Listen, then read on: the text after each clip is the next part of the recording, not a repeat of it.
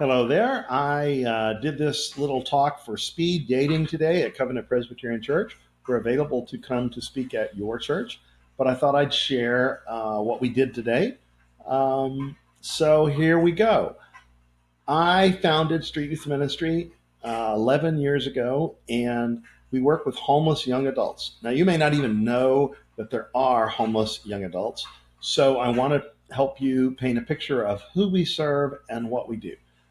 First, I want you to realize, to remember back to junior high or senior high when people, maybe for reasons you're not sure, were asked to go to the guidance counseling office. As an example, perhaps a young woman who shares with the teacher that she has become pregnant get asked to go to the guidance counseling office. And that counselor doesn't shame her, but instead helps her understand what her options are, what resources there are in the community, and make sure that she's getting assistance. That's what we do. As another example, perhaps a young man comes back to school and has been in jail and now has legal problems, and perhaps they send him to the guidance counseling office because there he can meet up with somebody who understands what his options are and can help him face this problem head on rather than drop out of school and not thrive.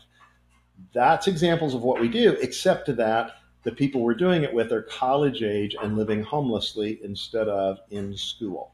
So that's kind of who we work with. We work with about 30 people a day, 80 individuals every week, and 500 or 600 in a year.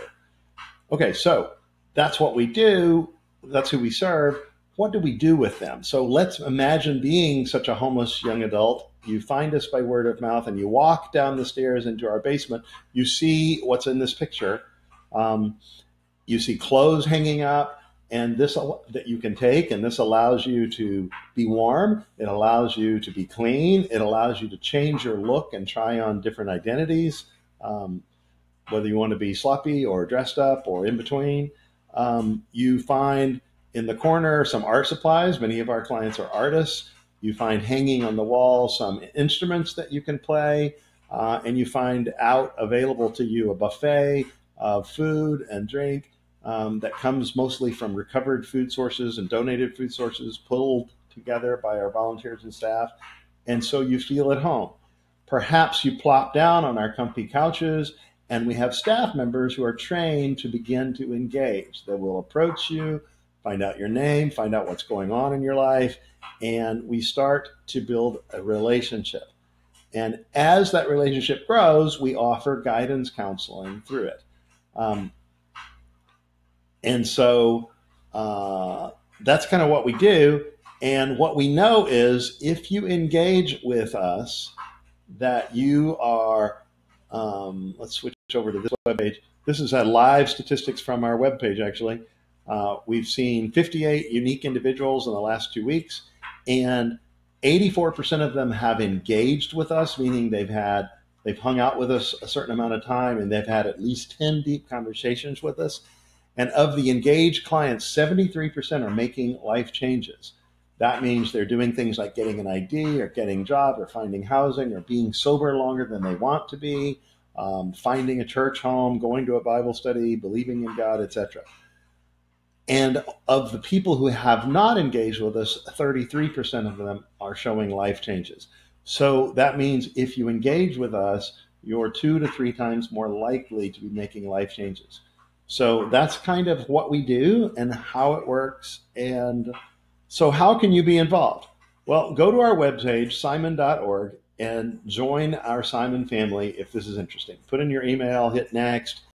Next, it will give you a few initial things that you might be interested in doing, and I encourage you to check this first box. That's joining our prayer team. What we're going to do is send you a prayer request or prayer celebration about one client and one goal about every 3 weeks. So these things that we notice that they're wanting to do or that they have done, we turn them into prayer requests and we send them out. And quite frankly, we do not have enough prayer warriors. We have 1,000, but we actually have more prayer requests than we have warriors. So some of them don't get distributed. So please join. If you're interested in volunteering, you can say that yes, no, or maybe. If you say maybe, it's going to ask you maybe some availability information. It's going to also offer you some other things that might interest you, such as shopping for things we don't get donated, or maybe helping us find recycled things that are no longer wanted that can be donated. Then it's going to ask if you might be involved in a group. We can work with groups as well as individuals. And we're going to ask your name because we want to be in relationship with you as well. We're going to ask permission for you to send you a text every other Sunday. You can say no. And if you say yes, it's going to ask you that phone number, and we'll send you a photo and a quick link to learn more about every 2 weeks. So that's what I shared today, and I hope you'll go to our website and join our ministry family. We will not spam you. We won't harass you. We just want to involve you.